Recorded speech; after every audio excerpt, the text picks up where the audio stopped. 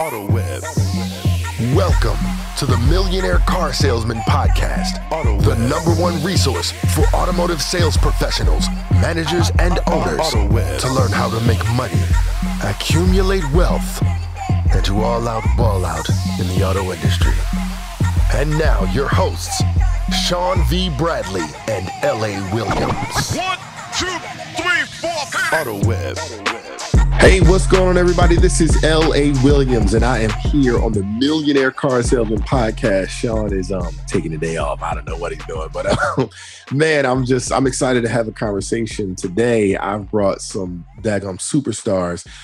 Some of you know that we just completed the Internet Sales 20 group, and we had some speakers that were, up there, and some of them were really impressive. And this gentleman that I'm bringing, he and his partner, man, they were really impressive. I love what they brought to the table, and I said, man, I gotta get the story even more out there, because a bunch of folks I know it was because of COVID. I know that's the only reason why you weren't there. Give you an excuse, right? But I know that that's the reason why, and so I don't want you to miss out on the information. I know you might have saw clips in the Millionaire Car Salesman Facebook group, but man, it's nothing like actually spending time with people. So without further ado, I'm gonna bring to the microphone the one and only Mr. Nate Doggett. What's going on, Nate? What's up, buddy? How are you, man? Good to see you again. Oh, absolutely, man. I'm really excited about having this conversation with you, man. So was the Internet Sales 20 group, was that fun or what? Oh, we had a blast. We made so many good connections, met some new people, left there just super fired up and taking some new ideas to the market. We're super stoked. Yeah, man, that joint was great. Now, did you get a chance to connect to the VIP party? We did. We hosted it. We hosted the party. Well, not the VIP party. No, we hosted. We did. The cocktail hour, right? The MMA guys. Yeah, that was cool. That was kind of fun. It was a whole lot of stuff going on. Yeah, but Karen and I performed at the VIP party, so that was kind of fun and all kind of cool stuff. So yeah, man. So listen, I brought you here for a reason, right? You guys are extremely successful. You've been killing the game, doing your thing. But I know that automotive industry is usually not on people's top of the list. Like, you grow up second and third grade, it's like, ooh, I'm gonna be a car salesman, right? So how did you even get involved? What were you doing before you got connected with automotive? So I was in the military, man. I was a survival instructor in the Air Force, or it was actually called SEER. It stood for Survival, Evasion, Resistance, and Escape. We taught pilots how to live off the land if they ever got shot down. In a combat environment. I did that till I was 35. And then I worked as a contractor and in the military. And then at about 35, my body started breaking down, man. I couldn't do it anymore. My knees were bad. My back was bad, and I was getting old. And so like thousands of other veterans, I needed to still make the money I was making. And so I got into the car business. I had, some family members had been in the car business in the past. And so I knew a bit about it, and I knew it was a good way to make money. From my job as an instructor, I had good people skills, and I could communicate and read people well and all of that kind of stuff. And I knew that it would carry over well into the auto industry. Well, man, thank you so much for your service. So you got in, you started selling cars and all of that good stuff. Now, when you were selling cars, how many cars did you sell on an average? Well, I got pretty lucky. I started off in internet sales. I was an internet sales manager. I was brought in not necessarily as taking ups on the floor and working those type of leads. So I started 20 to 25 cars a month for the first 6 months, and then was quickly moved into the finance office. But yeah, man, it was good. I was at a Honda store. Nice. Yo, that's now. So where was this located? The only reason why I'm asking is because you got some people who will make the excuse like, oh, he's in this store, he's in that store, he's, everything's given to him. Where were you located? Spokane, Washington. See, and so listen, if you're because the average car salesman, you guys already know, sell 9.6 units a month, right? So if you're not selling 10, 15 cars a month, you're not even, you're not hitting it, right? So you at 2025, man, that's really good stuff. You're already more than double what the average person was doing. So that's pretty cool.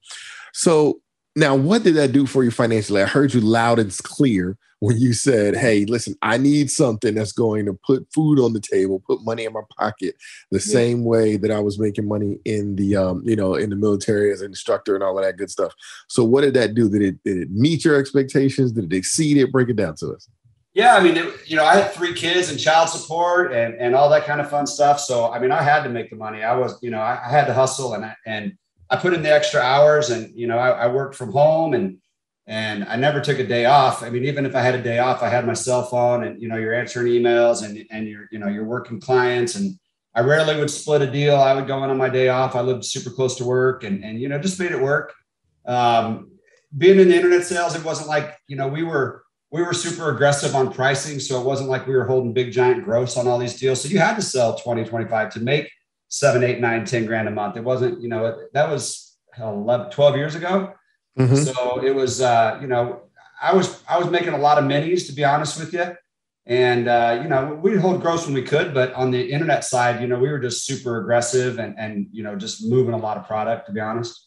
Yeah, no, money is money though. You know what I'm saying? Like whatever it takes, like don't pretend, even with, our people who sell, 50, 60 units a month, we're not going to pretend as if, everybody's not a T got your keys and gross, crazy, right? Minis are going to be a part of it. So I definitely get that. So I heard you, man, you were kind of you were dropping some nuggets as you were saying this stuff. You were like, oh man, I worked from home. I did this, I did that. So you're going to have to flesh some of that out, right? What are some of the keys to success and making money in the automotive industry? To kind of flesh that out when you talk about working from home. People stuff people don't want to do.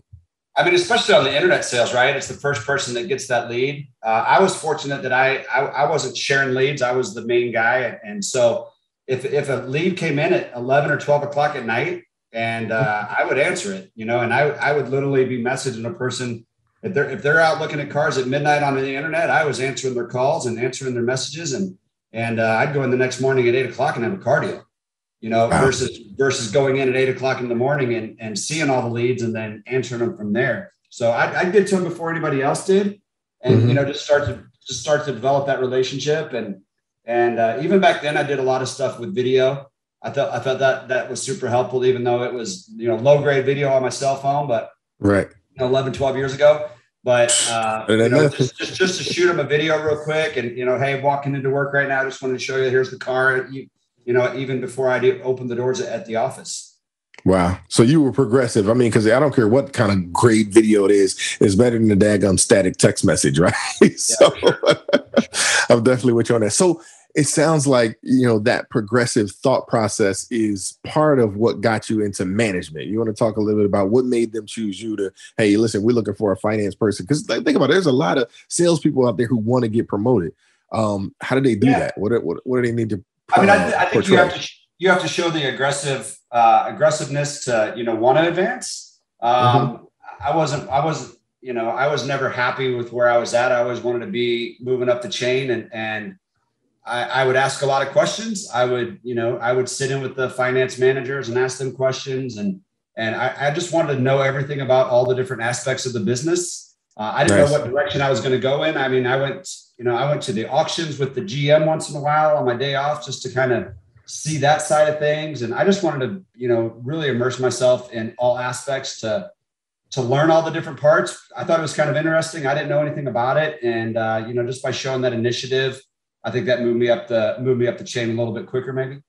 Yeah, I totally wish. I mean, that's exactly what I did. It's crazy how our stories really collide in that sense, because for me, even when I first started working with Sean, he had me as an analyst, right? I was all angry, right? And so in order for me to get promoted into a trainer, I would take my days off and go to dealerships. I would sneak right to the dealerships with the other trainers and everything.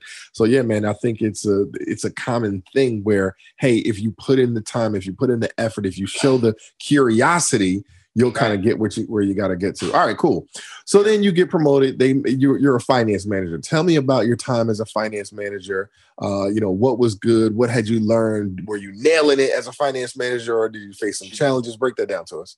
It was like drinking water from a fire hose, man. I had no idea what I was doing. Like meeting with Sean Bradley. Yeah, I got into finance, bro. I didn't have a finance background. I didn't have a college degree. I never, I wasn't in banking. I didn't know how to read a credit report, to be honest with you. I just kind of faked it.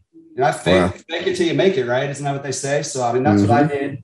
And I did as much research as I could and, go on YouTube. And I mean, you can go on YouTube and learn how to read a credit report. So that way you don't look stupid when you go to your GM or somebody else asking questions that you might think you should know, just go find that information. There's plenty of it out there. But, I just kind of, it was a sales job, man. It's not a numbers game. I got calculators that can do numbers and I got computers that can do the numbers. It's a sales job. You're still, building rapport and building a relationship and building trust. It's just a different ballgame. When you're selling a car or you're on internet or whatever, you might talk to a customer for 2 weeks or 2 months, before they buy a car from you. And I built a lot of relationships over that time frame. And, you get into finance, you got 5 minutes to build that relationship, but you still got to do it. You got to, I always said I was a good chameleon. I could find something in common with just about anybody with my background. And even if I didn't, I could fake it and act like I had something in common with them. Cause I think people like to work with people they like, so, absolutely. So I try to build, I try to build that relationship and just kind of walk them through the process. And, obviously in finance, you're always taught, work your pay plan, but to the same extent, you've got to keep the customer, their needs in mind. And, I think customers know if you're out to help them, if you're out to help yourself. And I think as long as you're transparent and you guide them down that path and don't force them into a direction that just doesn't make sense only because it benefits you, then I think you can be very, very successful moving from sales with no background into finance. That's nice, man. It's so interesting that you're saying what you're saying, because I just finished a rapport building class earlier this morning, and we talked about two of the things that you mentioned, relatability being one, right? You got to be able to relate to the customer, and then also transparency. I say, listen, if you're going to be successful in the decade of 2020, you better be authentic, right? Authenticity is the key. If not that, man, you're going to be in a whole lot of trouble. So pretty cool. All right. So now you're in finance, right? You're faking some stuff. You're kind of having some success. What are some of the challenges that you're faced with, though? Like, I know you got computers that can do the number stuff, but what are you running into? Yeah, the biggest thing for me was just learning the lenders, man. Just there's so many. With the area I was in the Northwest, we had probably 60 or 70 different credit unions and 15 or 20 different banks. And then, we have our captive and you got leasing. And that was the hard part for me. Was I could sell and I could do all that, but my paperwork was terrible. It took me forever to get a deal bought and submitted and funded. And that's the part of my job I hated. I love the interaction and the back and forth. And you got that customer that sits down and before you even start, they say, I'm not buying anything. I never buy any. I'm not going to buy a warranty. Don't even try. Right. Mm-hmm. And then you turn that guy into okay, well, I guess it makes sense for the first time and I'll do it this time. Those are the wins, man. That was what's fun. That's what gets you fired up. Yeah. And then you got to talk to a banker and get a deal bought and funded and contracts in transit and SIPs and all that. That was the worst part of the job. That's the part that I hated and that I always struggled with, just even knowing where to go with the deal. Right. I mean, if I got a deal bought and I got the room and I know I can sell whatever, I was in my element then, man. But when I didn't know and you're worried if I sell something for too much and then you got to bring the customer back in and resell it. Or you don't even know where to write it at. It's a Saturday night at 9:00 and no banks are open and you're just guessing. That's where I struggle, man. And I always felt like I was leaving money on the table because maybe you're not as aggressive as you should be, because you're really just trying to make sure that paper gets hung and that you got a cashable contract when they leave your office versus being aggressive and shooting for the moon. Yeah. The worst thing as a finance manager is when they say yes at the first pass, right? And you could have asked for more, but you didn't because you just wanted to get it done. And then you always feel like you're leaving money on the table. You might sell them 5 or 6 products and make a good deal. But, if they say yes the first time around, you didn't ask for enough. Negotiation 201. We totally know that. So, man, so what's crazy is, I think what I like about you, man, is that the kind of person you are, you're like, man, if I'm having these challenges, there's probably other finance people, other people in the automotive industry that's having these same problems? Like, because obviously you're not by yourself. You're a sharp guy, right? So break down what did you do to kind of address that? Oh man, I reached out to all my reps and tried to build relationships with as many lenders as I could, so that I had no problem getting on the phone and calling a bank rep at 10 o'clock at night. Cause he's getting paid on those deals too, just like I am. And that's his job just as much as mine. I didn't care if it was a Saturday or a Sunday. And, I did build some relationships and so that helped. But I still always kind of felt like, outside of my 5 or 6 buddies that were my buyers, if I had a deal that they wouldn't buy, or I couldn't get a hold of them, or it was outside of their parameters, that's where I always struggled. Whenever I got into those type of situations, I tried to keep a bank book and all that kind of stuff that every other finance manager done. You got a 3-ring binder in the back of the office with a bunch of rate sheets, and I'd flip through them and try to figure out which ones made sense.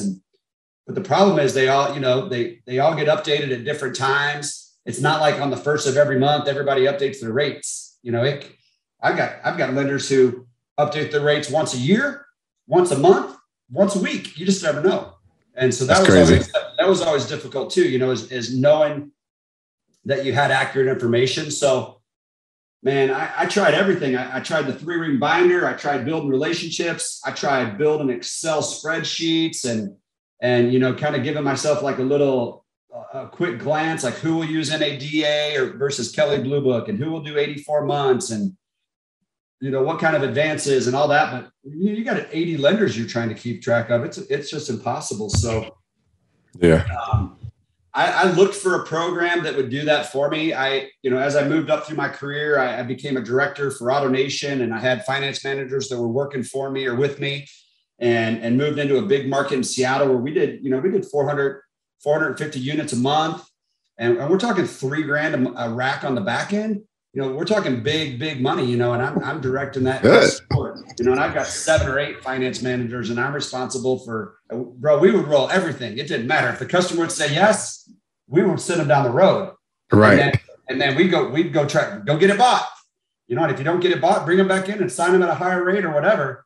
And you want to talk about crazy, man. It was a headache, and it was a lot of pressure. So I looked for I looked for something out there that would help me to be able to look at all my lenders in a snapshot. And I couldn't find it, and I couldn't find anything that would do that. And it was frustrating. And I asked people, and I quickly realized that there was a niche in the market that wasn't being taken care of. And so over a lot of beers and margaritas, I convinced Brett Davis, my business partner now, to help me develop a program.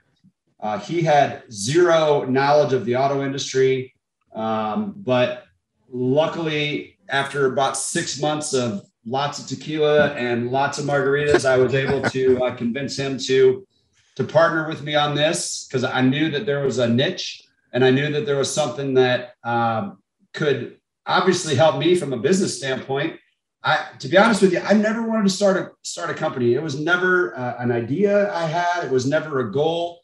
I'd always worked for somebody else, and I was just kind of used to that grind, and it was scary jumping in, but we did it. And, I knew I could help other people who were in a similar situation as I was in. And for the first time in my life, I could work for myself and not work for the man, and I could be the man. And there you go. And that's what we've been doing. We've been going strong for a little over a year now, and I couldn't have done it without Brett. Nice, that's good. All right, so let's get introduced to Brett. We got Brett here on the podcast as well. Brett, what's going on, man? He said he had to basically put you in a drunken stupor to get you to work with him, or was it something he actually said? That's right. The margaritas, they're still flowing, but no. And leading on to his salesmanship, I've been in the technology space for about 25 years, and worked for some big companies like Lockheed Martin and Northrop Grumman, and built a lot of systems and had all this experience. And Nate, he kept poking me, right? Hey, I got this great idea. And of course, it took a while, but his good salesmanship kind of paid off. And I realized this for as many things as I get pitched on a weekly, daily, monthly basis, technology wise, this is one of the things out of all the things I've heard that said, this is worth me investing my time in to help Nate build, because if there really isn't anything else out there that does what you're saying this thing can do, Nate, this is a gold mine. So at least, thankfully, fast forward 2.5 years, we are where we are now, and it's been taken off. So yeah, man, absolutely. All right. So the whole flow is this is eDirector, right? Can you just give us the simple? I mean, I heard you talked about the challenges. You talked about, I guess basically what it does, meaning from a problem standpoint. But if somebody was like, okay, now I don't work with eDirector, what is it that you do specifically? In a quick sentence. Yeah, we're a digital bank book, man. We take every lender that a dealership has access to, and we download all those rates and we put it into our system. And then based on the structure of your deal, the credit, where the customer lives, what vehicle they're buying, we show a snapshot of every single lender, what their rate is, what their terms are, how many months you can go, what the front end advance is, how much room you got on the back end, how much you can sell all your products for, what your flats are, what you can mark the deal up to. So you can literally look at 75 lenders or 100 lenders all at once, determine which ones are going to be most profitable, and then submit it to those banks rather than shotgun it to a bunch of lenders that don't make any sense. That's crazy. So basically, do you think that this is something that's just good for new finance managers, or can experienced folks get some value out of it too? I mean, I was in the business for 11 years and I use the program every day. Now, I think it's probably better for the younger guys like myself when I started out versus the 11-year vet I was at. And maybe just because I was stubborn and I thought I knew it all. And I think there's a lot of people out there that are the same way. I was getting ready to say, no way, not in automotive. Are you serious? Hard to believe, right? Hard to believe. Some of those guys making 25, 30 grand are still lazy. But I equate it to, the menu, right? I remember when the menu came out 5, 6, 7 years ago, whatever it was, whenever I was at my dealership, and they brought us in this iPad, and they're like, hey man, you're gonna have to use this iPad now, and we want you to do interviews with the customer on the floor and all this. And I fought it, man. I used to do everything on a legal notepad and a Sharpie, bro. I would write down, here's what's covered, here's what's not. Here's what your responsibilities are. Here's what our responsibilities are. And if you want this stuff taken care of, this is how we can do it. This is what your payment is, blah, blah, blah. Sign here, press hard, 3 copies. Right. And there you go. And then now I got to do an interview and I got to do this and I got to ask all these questions. And you know what? I bought into it and I did it and my numbers went up and I made more money and the process worked. And our program's no different. You can't tell me that there's many people out there. There might be a few, but there's not many that can tell me every single rate and every single program for, special deals. And they go through and they update and they look at the rate sheets 3 times a week like we do to make sure that they're up to date and they've got all there's just no way. You will make more money without a doubt if you use our program. And it'll be a quicker process because you're not wasting time submitting to lenders that you don't have a chance getting the deal bought. You'll maximize every deal. You won't have re-signs because you sold a gap policy for $9.99 when you could only do $9.95, and now you got to re-sign a customer over $4. Stuff like that, man. Man. Now, will a young finance manager or a young desk manager benefit more? For sure, no doubt about it. If you've been in the business for a long time and you got an 800 credit score and you're only going 72 months, you sure as hell better know where to send that to and know how to maximize that deal without my program. If you can't and you don't, then you probably shouldn't be in the position you're at. Yeah, absolutely. Now I'm definitely with you on that one, but it's just so crazy because so many people are now, getting promoted. We're looking for, the automotive industry period. We always talk about attrition, right? Meaning that, we got a 70 to 80% attrition ratio. And what I'm saying is that, the people who are at the dealership within 1 year, 7 out of 10 people, 75% of those people will not be there anymore. So people are getting promoted into finance, managers are leaving, people are going to other industries. It's just all all kind of crazy stuff that's happening. So why not have a program basically where, it helps to collapse time frames? That's what it sounds like to me that it does for a finance manager. It helps you save time, right? So if you're, one of those finance managers, or if you have a finance manager that's always busy all the time, can't never meet with the customer, the line's backing up out the door, right? Why is that? It's because he's spending time doing stuff that a program could do just like that, right? I was just watching a interview with Elon Musk, right? And he talked about, he's talking about, autonomous vehicles. He said, basically within 20 years or so, having a vehicle with a steering wheel is going to be as crazy as like having a horse. I mean, some people have horses, but it's like, you're not going to look at that as a mode of transportation, right? And so it's the same thing here. Malik and I on stage, the Young Jedi, we talked about how if you don't have a VBC at this point in time with what's happening with the automotive industry, it's like, they still make you? Are you crazy, right? And so this is the same type of thing. I think this is a product that, it just needs to be a part. It's like having a daggone smartphone. You know what I'm saying? You can have a smartphone or a dumb phone. Which one you going to choose? After these messages, we'll be right back. Attention auto dealers. You need an opportunity to do business. AutoWeb is one of the largest suppliers of high quality leads. High quality buyers. At a 10% closing ratio, you will be at less than $190 per car sold.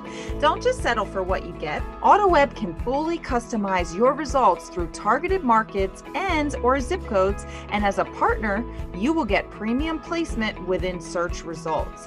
Who better to do that than literally the people that invented automotive internet sales? If you want to sell more cars more often and more profitably, then you need AutoWeb.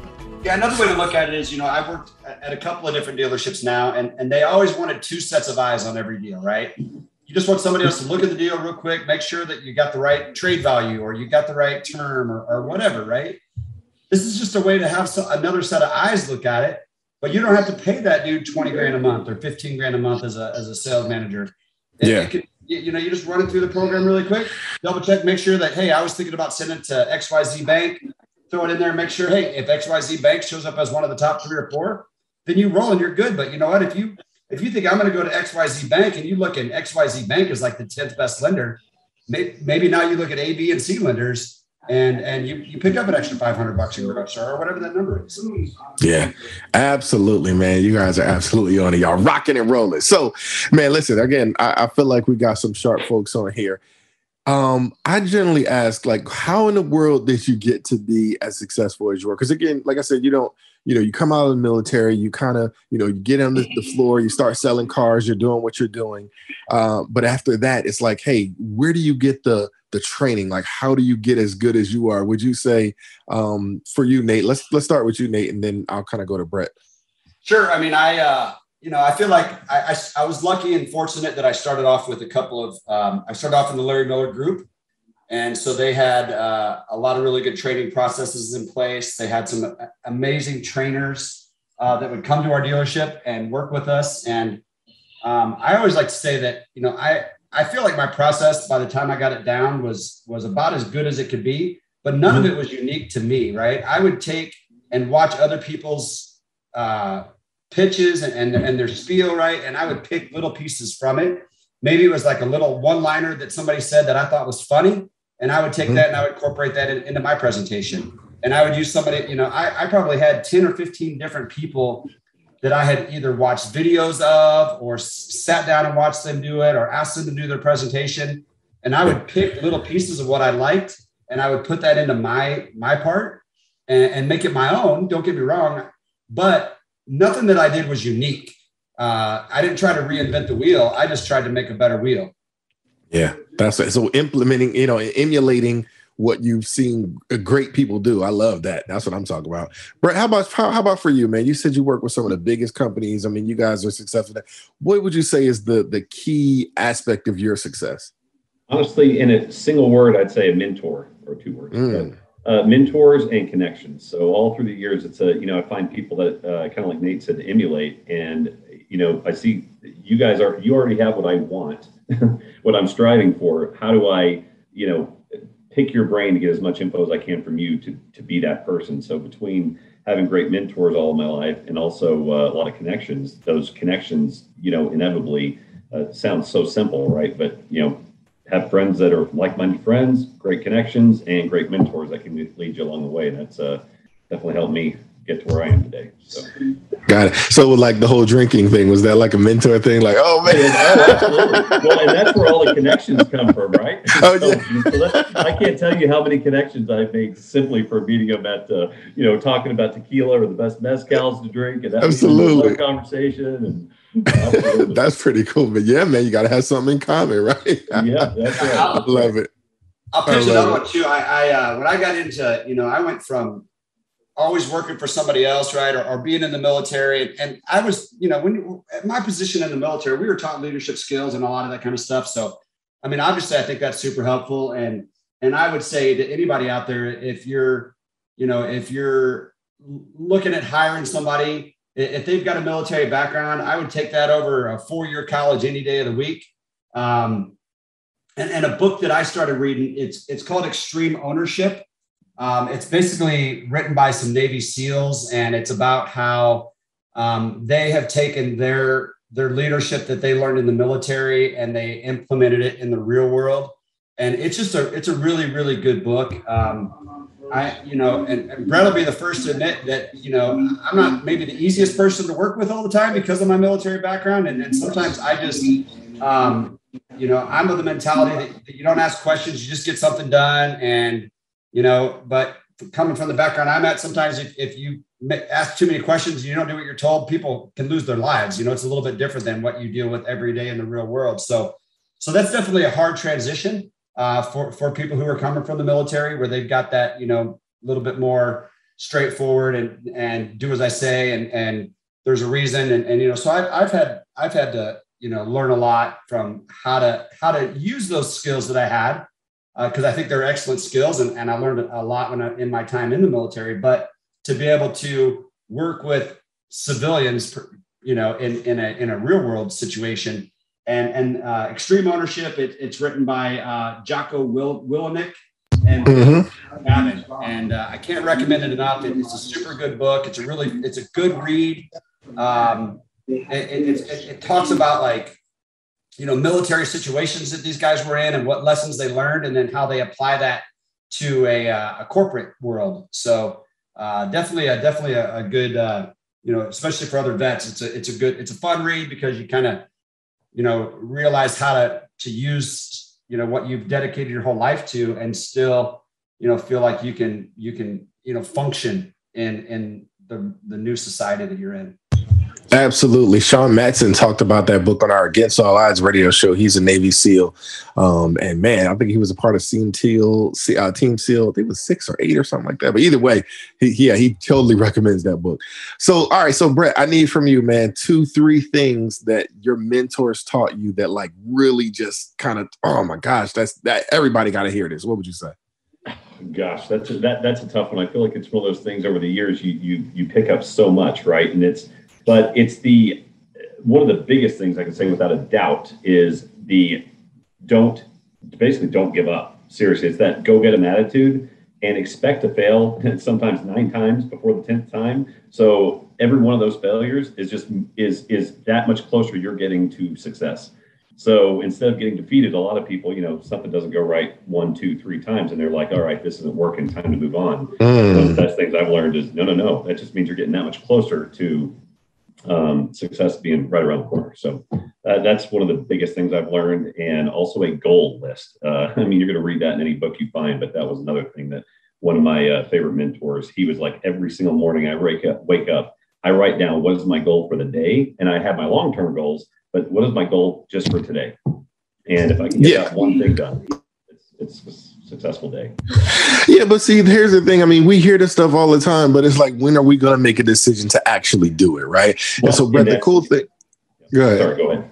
No, I was going to say that, so when people hear it from you, right, there's going to be 1, 2, 3 people that just make a decision, say, you know what, man, I heard Brett say that I should write down my goal. I felt how he said it, right? So again, we hear this stuff over and over. We hear plain as day, be coachable. Being coachable is so important. But Nate says be coachable. Nate says just do it and ask questions later. And sometimes some people will get it, right? You talk about not giving up, man. I actually wrote a letter out today. I put a message out to my team. I said, listen, what are we going to do when negativity rears its ugly head? Either we give up on the opportunity, we give into the negativity and shut down the opportunity. B, we shut down negativity and we give more to the opportunity. Or C, we just, stay undecided, right? And then we always wonder what could have happened. So, man, we got to make sure that we focus on some of these. These are just plain success principles. I don't care what industry. You guys know I come from the music industry, right? I don't come from automotive, right? But I'm here now, and I just use these principles over and over and over to succeed.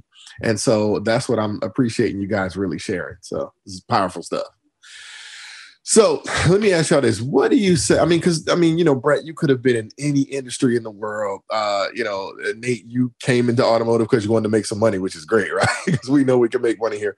But let me start with Brett. What do you say? What do you absolutely love about the automotive industry from the time that you've been exposed to it over the last, what'd you say, a year, 2.5 years, something like that? What would you say is something that you're like, man, I like this because it's different, and why?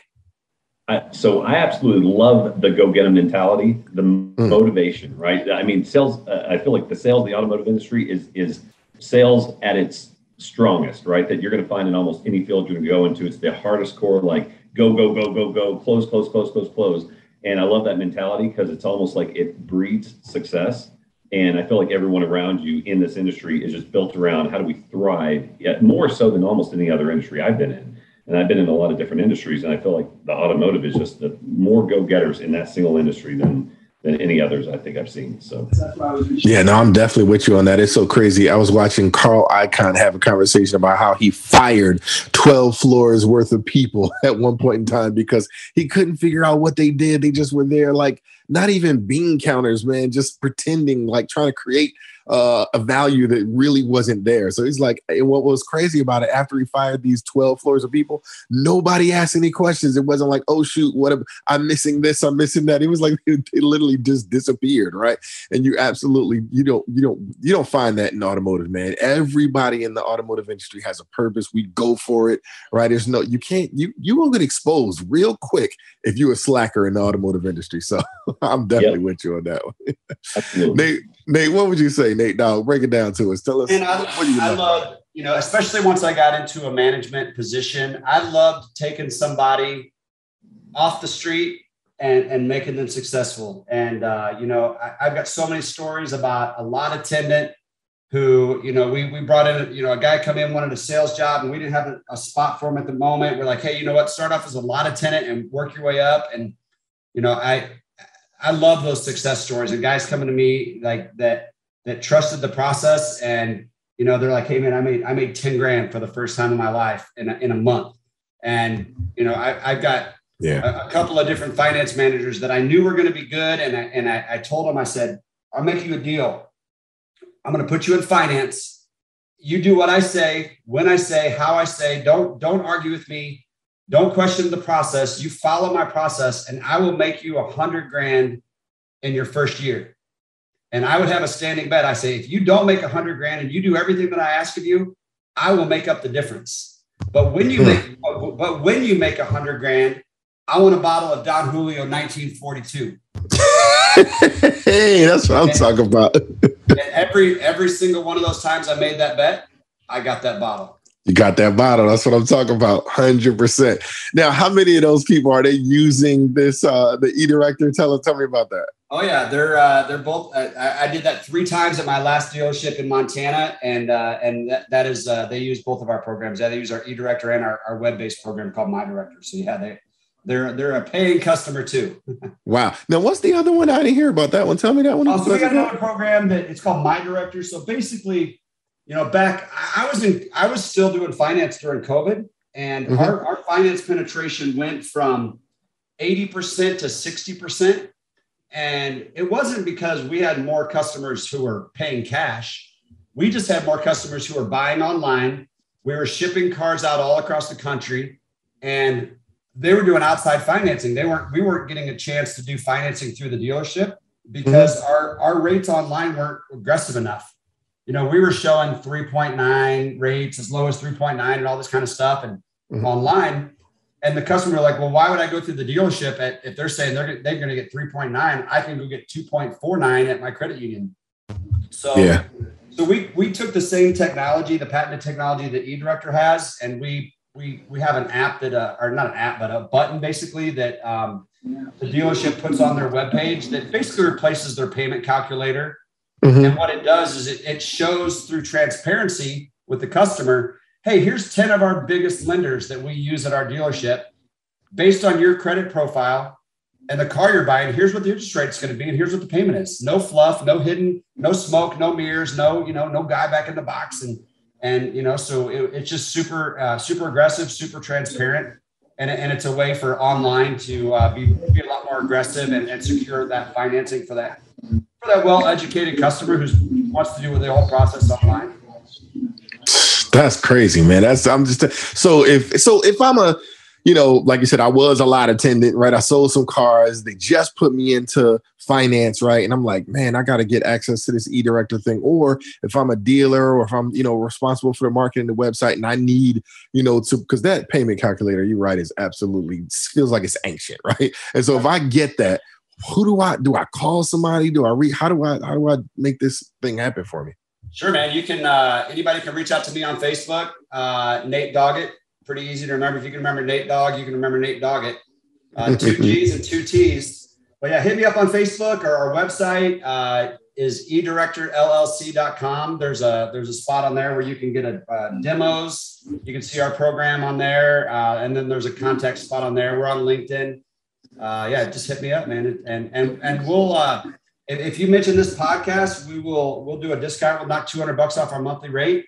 And if you're a finance manager looking to get better, I'll work with you on that too. If it's something that you want to do just for yourself versus, maybe the dealership isn't active but you want to make yourself better, I'll work with you on that too. And we'll make a program just for you. Wow, man. I totally appreciate that, man. Y'all hear that, man? Millionaire Car Salesman Podcast listeners. He said, mention the podcast and you're going to get $200 knocked off. Listen, $200, you could do a lot with two. How many drinks can they get with $200, Brett? I don't know. The kind of drinks that we usually drink, maybe like 2, but still. That's what I'm talking about.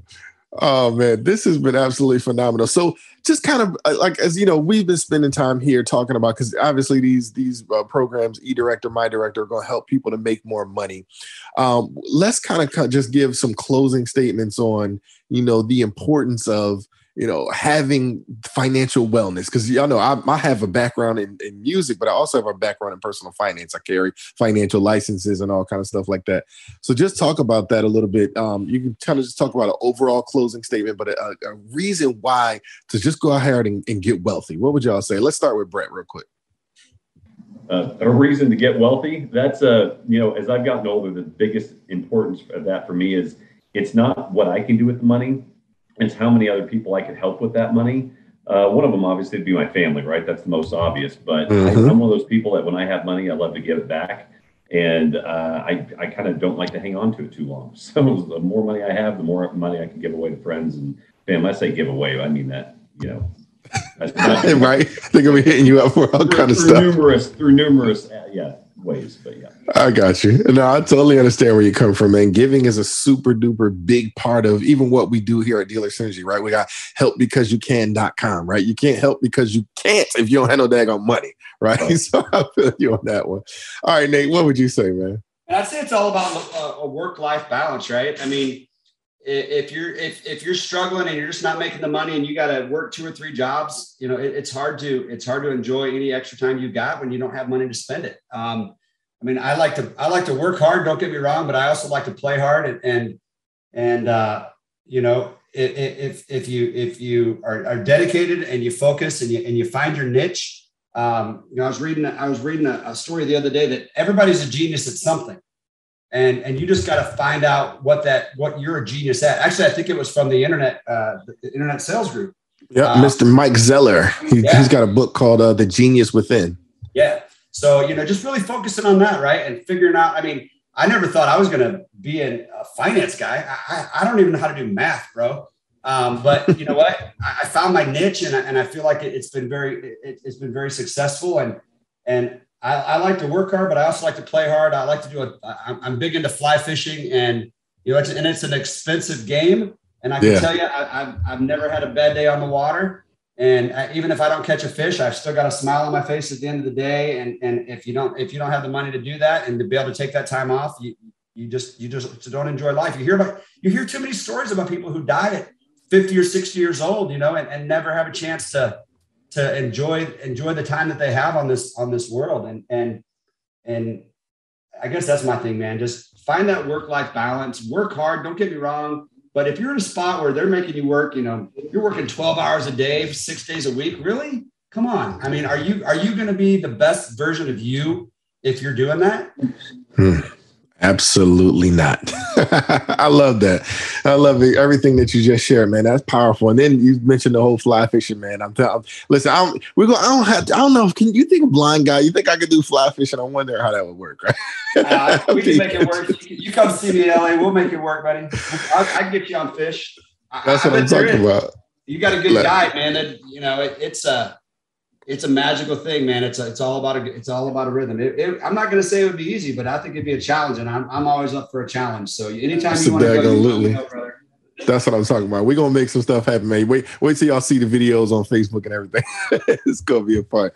So, man, listen, this is what we do here at the Millionaire Car Salesman Podcast. We're always focused on, hey, what can we do? How can we help get some more money in your pockets? And listen, I know folks are focused on getting promoted, specifically today into, finance management. We talk about every aspect, but as a general manager, right, you want to make it easier for your finance folks to make some more money, right?